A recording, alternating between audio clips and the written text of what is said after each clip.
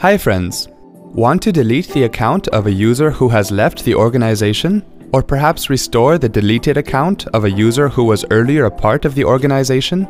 Here are the steps to do so on your Office 365 account.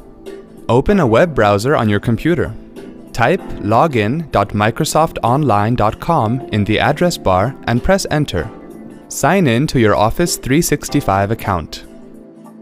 Scroll down to the Manage Your Organization section and click the Add Users, Reset Passwords and More link under Users and Groups.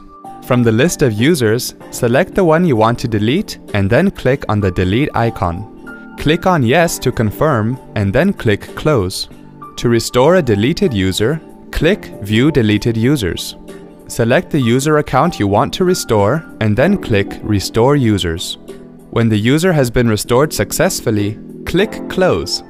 Now the restored user can be seen in the users list. See, that wasn't hard at all. Thanks for watching.